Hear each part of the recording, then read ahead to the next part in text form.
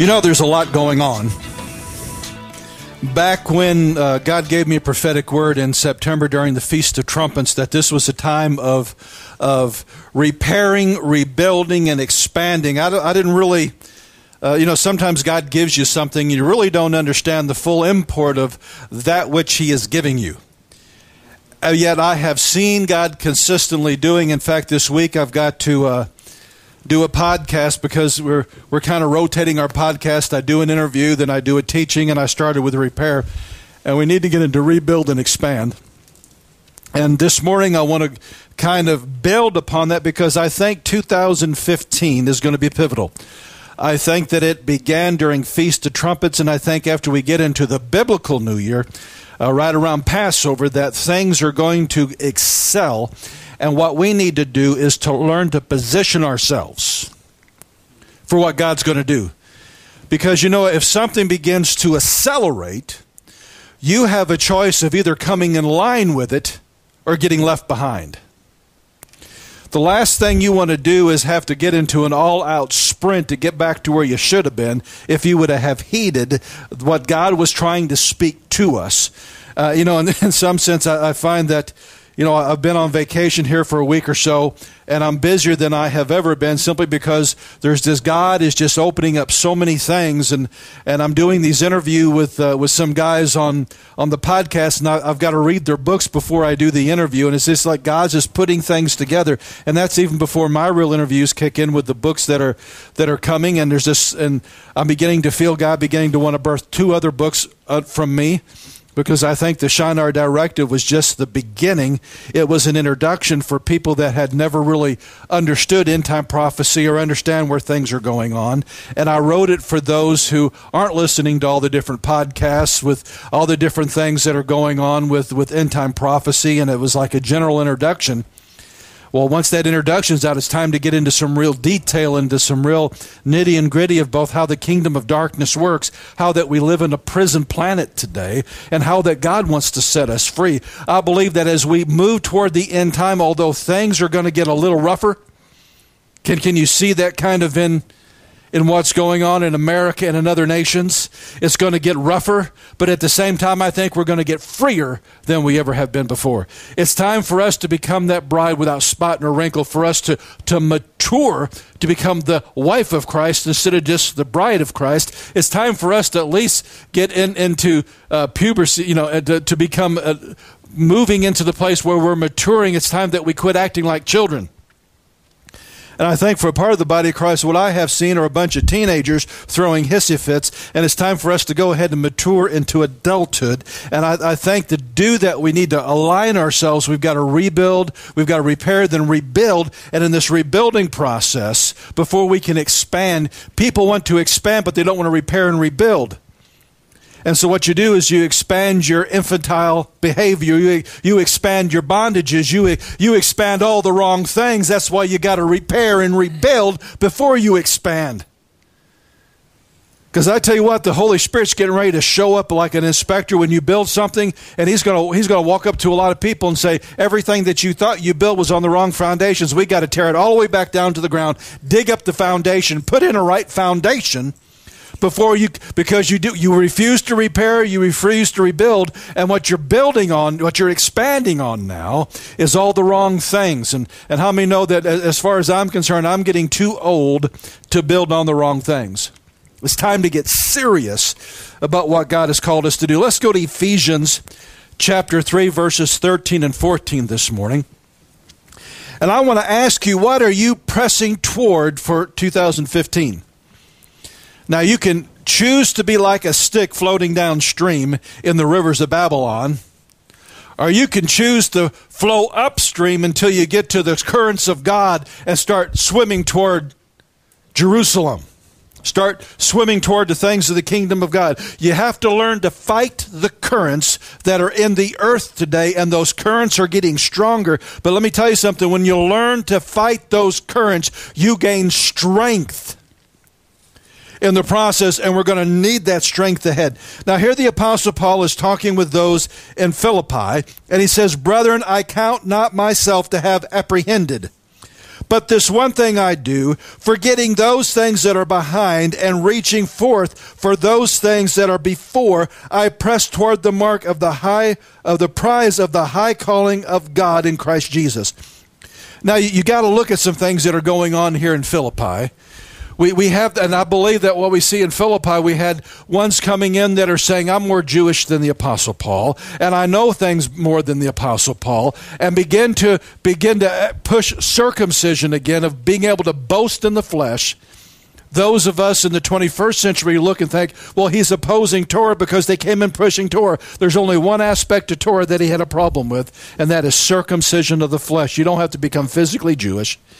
And then he boasts prior to this in Philippians. In fact, let's go to Philippians chapter 3. I want to just kind of bring you up to speed on what's going on here, because he's having to correct them. And at the same time, if there was anyone that could probably boast, Paul was an unusual critter, because he could boast of things in the flesh, and then things he did in zeal toward God that weren't of God. When he persecuted the church, he could hang his head in shame. At the same time, he could kind of stick his nose in the air. There was both going on with him. And starting with verse 1 of chapter 3, finally, my brethren, rejoice in the Lord. To write the same things to you, to me indeed is not grievous, but for you it is safe. Beware of dogs, beware of evil workers, beware of contention. For we are the circumcision, which worship God in spirit and rejoice in Christ Jesus, and have no confidence in the flesh.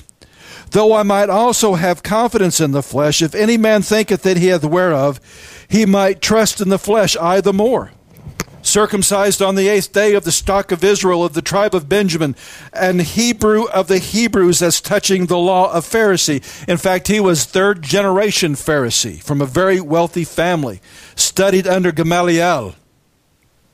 So he was the elite of the elite. He was a member of the Sanhedrin. When he persecuted the church, he had such stature that he was able to get a writing that allowed him to go into any Jewish community and arrest any Jew that was following Messiah. How many know that just any Joe doesn't get that? Concerning zeal, persecuting the church. Now listen to this. Touching the righteousness which is of the law, blameless. How's that for Torah observant? But what things were gained to me, those I count for loss. Yea, doubtless, and I count all things but loss for the excellency of the knowledge of Christ Jesus my Lord, from whom I have suffered the loss of all things, and do count them but dung, that I may win Christ. And having been found in him, not having mine own righteousness, which is of the law, but that which is through the faith of Christ, the righteousness which is of faith by God, that I may know him, the power of his resurrection, the fellowship of his suffering, being made conformable unto his death, if by any means I might obtain the resurrection of the dead, not as though I have already attained, either are already perfect, but I follow after, if I may apprehend for that which also I am apprehended of Christ Jesus, but I count all things as loss. And so here he is. He said, listen, I was a Hebrew of the Hebrews. I did all these things. I have a lot of reason to be puffed up in the flesh, as well as I have a lot of reasons to hang my head in shame. How many of us can say that of our own lives, that we have a lot of things after the flesh that we could say, you know what, I have arrived. I'm it. I've got this. And at the same time, we struggle with this dichotomy that there are a lot of things that we could hang our heads in shame that either we have been involved with or things that have been done to us. And so the Apostle Paul is dealing with a lot of these things, and he is saying, listen, there's got to be a transition. Now, if anybody could have said, I have apprehended, I've arrived, it was the Apostle Paul, because not only did he have being trained under Gamaliel, being from a wealthy family, a Hebrew of the Hebrews, a 3rd generation Pharisee, all these things after he slams into this revelation of who Jesus is when Jesus knocked him off a donkey.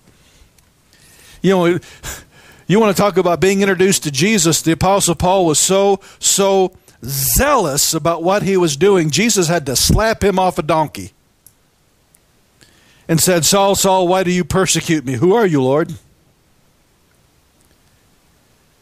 And then he goes into the desert for 3 years. He's back studying Torah, studying the prophets, and Jesus takes him into the third heaven and begins instructing him and giving him what we call the Pauline revelation. Let me tell you something. On the end of that, there are a lot of preachers today that would say, I have absolutely arrived. I have been taken into the third heaven. I spent time up in heaven, and Jesus came, and I went through the school of Jesus. He taught me everything that relates to the gospel to the Gentiles. I have arrived. Top that, all you esoteric bums and all you Gnostics running around thinking you have had visions. I have had the main man, Almighty God, come and school me and reveal to me how Moses and the prophets all fit together with what he's done. But yet the Apostle Paul says, I don't think that I've apprehended it yet. You think you got it all? We are most of the time, even some of us that really consider ourselves as doctors of the word. Because I've been watching a lot of things. The more I get on Facebook and I just watch this dialogue, those of us that call ourselves apologists or theologians or experts, and this includes myself in putting this, I realize sometimes how we have this tenacity for childishness. And it's time to put away childish things. Because we, like the Apostle Paul, need to realize that we have not yet apprehended. Now in the Greek, and today I am not going to impress you with Greek words this long, I'm just going to give you the definitions. Because it isn't in how you pronounce it, it's in knowing and understanding what it means. Now this word apprehended here, and for you to be able to look it up, it's Strong's number 2638 in the Greek. When he says to apprehend, it means to lay hold of also as to make one's own, to obtain, to attain, to take into oneself appropriate, to seize upon, to take possession of. Now this same word apprehended could be like if you were taken over by an evil spirit. But on the good side here, it says in a good sense of Christ by his own holy power and influence laying hold of the human mind and will in order to prompt and to govern it. So he is saying there's this process going on where I'm trying to reach out and to grab Jesus and to grab the knowledge of Jesus. And at the same time, I realize Jesus is reaching out trying to grab a hold of me. Because I'm wanting to have that excellency of the knowledge of Messiah, and at the same time the Messiah is trying to grab a hold of me so that he can begin prompting me and governing me instead of the mystery religions and the Babylonian system that's governing this planet. Can I get a witness this morning?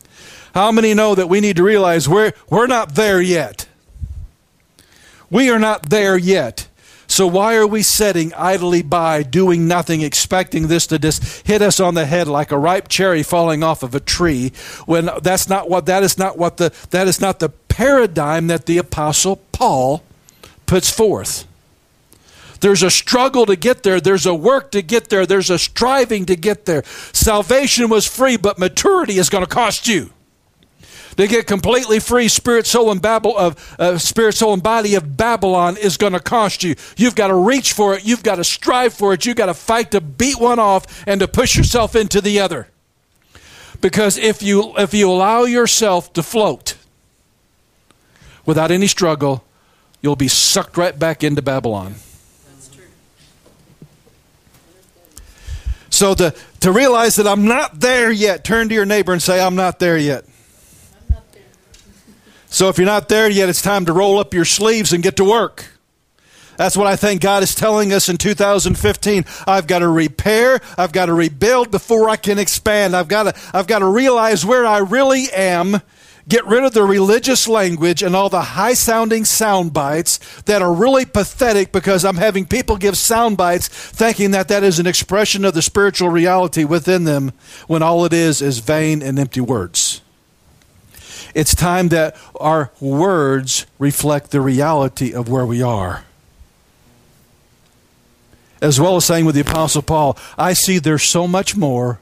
I'm not there yet, but I'm counting everything else in life as dung just to get there. Are you happy yet? I'm already happy. He says, now I need to realize that I have not apprehended, but he also says I've got to become forgetful. I am forgetting those things that are behind. Now the Greek word here for forgetting is really interesting. I think that Paul chose it because he realizes how the psyche works. Because it means to forget or neglecting, to no longer care for, to no longer take care of it. To the place where it is given over to oblivion. Because what do?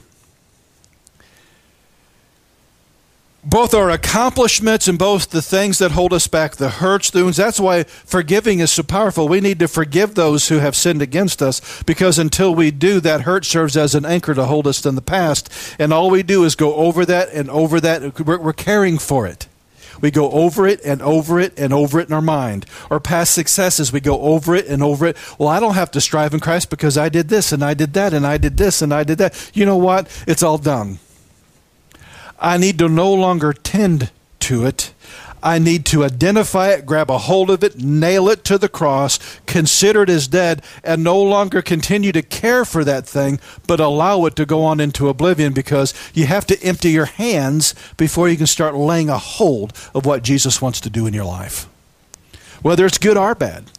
So the best of us have nothing to boast. That's got to be crucified in Christ. The ones of us that have been the worst before we got saved, that needs to die in Christ. Those of us that have had the worst done to us before we discovered Jesus, those things need to be nailed to the cross as well. You don't ignore them, you identify them, because you can never nail anything that you won't put your hands on and identify.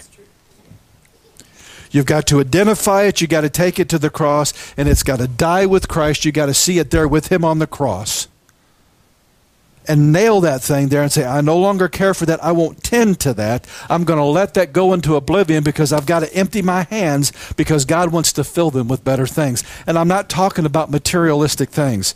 How many know that you can drive a Lexus and be so in bondage and be so filled with filth and rage and hurt and all the wrong things, and then think you're somebody? That's not what I'm talking about. There are things that are of God that the world can't give to you, the world can't take away, no matter what goes on around you. It's what's in you that sustains you, that God puts in there that sustains you when the world goes wonky. And how many know the world is going more wonky every single day? It's time for us to learn to put these things into oblivion. But he doesn't stop there. Listen, he says, now, brethren, I count not to have apprehended, but this one thing I do, forgetting those things that are behind and reaching forth unto those things which are before. So he's leaving something behind at the same. So he's throwing these things off. He's identifying them. He's crucifying them. He's letting them go into oblivion. And some people just stop there. But the Apostle Paul does. He says, I'm reaching forth for something. Now, this reaching forth unto is one Greek word, and it means to stretch out or toward, or to stretch oneself toward a goal.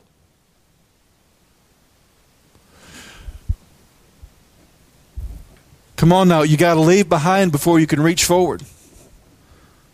There's this stretching of oneself. We've got to learn to stretch our faith. We have got to learn to break out of mediocrity. We've got to learn to break out of this mully grub that the world is, this spiritual funk that the world of Christ thinks that they're in. And it is time to up the game. It is time to really learn how to pray. It's time to really learn how to worship. It's time to learn to stretch, because you know what? This entire atmosphere of the world that we're living in, Satan is called the spirit or the god of this earth, the ruler of the power of the air. He fills all the currents, almost all civilization, except for the Torah, which is our quandary when we get into, my next book's going to be called The Watcher Files. And when we get into everything, every civilization, every aspect of civilization was drawn from the knowledge of the Watchers, from how to build cities and all these different things, to line them up with second heaven powers, to line them up to the archons of principalities and powers to draw power from it. All these things and economies and everything else are all lined up with ancient Watcher technologies, and the only antithesis to it is the Torah of God. on how to build a civilization that lines up with the third heaven, not the second heaven. And so what we're going to have to learn to do is we're going to have to learn to press into God, press into His Word, press into prayer so that I can bore through the second heaven and connect with the third heaven. And that my obedience, my coming under the blood of Jesus, my wanting to honor Him begins to build a conduit through the second heaven into the third heaven. And heaven begins to flow and begins to manifest in the earth realm. That's why there's the stretching forth to know Him and to know the excellency of the knowledge of Christ and to know His power, to know His glory, to know His resurrection power, to know all these things. I've got to stretch through the second heaven until I connect fully and establish that connection into the third heaven. Does that make sense? And see, that's the goal. That's the goal. Because he says, not only am I reaching forth, I'm pressing. I'm pressing. That word pressing not only means to make, to run, or to flee, to put to flight, so that if you make the devil run from you, he's pressing away from you. How many like that one? Submit yourself therefore unto God, resist the devil, and he will flee from you. That's the same. That's derived from the same word here that we get here that Paul used to press. But on the flip side, it means to run swiftly in order to catch a person or thing, to run after, to press on figuratively, for one who is running a race swiftly to reach a goal, and that goal is Christ-likeness. That goal is Jesus. So I've got to stretch at the same time I'm pressing into something. We have got to consciously, in 2015, be stretching and pressing into Almighty God. Because Babylon is beginning to influence more and more and more. And if I'm not careful, I'll get swept away into that current in the last days unless I'm stretching and pressing. And the goal. Now Philippians 3:14 says, pressing toward the mark of the prize of the high calling of God in Christ Jesus. The Amplified says that I press toward the goal to win the supreme and heavenly prize to which God in Christ Jesus is calling us upward. It's time for us to learn how to live life by the heaven realities of who Jesus is and what He has done for us in the third heaven. We have got to bore through the second heaven and get that done. I don't know about you, but this just made me happy. You see, because the goal, what's the goal? Well, the goal is Christ. The goal is Jesus. The goal is Messiah. At the same time, I am stretching and I am pressing towards spiritual maturity.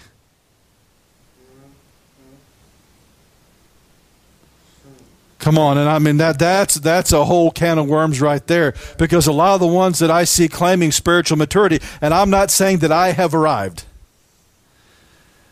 You know, sometimes I can be Dr. Leck and the Greek and the Hebrew says this, but I mean, there's certain things in my life that if you step on, my spiritual immaturity will rear up and I'll slap you down if I'm not careful. Come on. I won't respond in love. It's like I'm going to hurt you and then pray for you to be healed later. And if there's ever a place to see that happen, just watch some of the conversations on Facebook. Because you are kind of anonymous. You're on the other side of the planet, and you can say these snotty things. Blah, blah, blah, blah, blah, blah, blah. Oh, yeah, well, blah, blah, blah, blah, blah. And it's like a bunch of kids slapping each other. It's cyber slapping.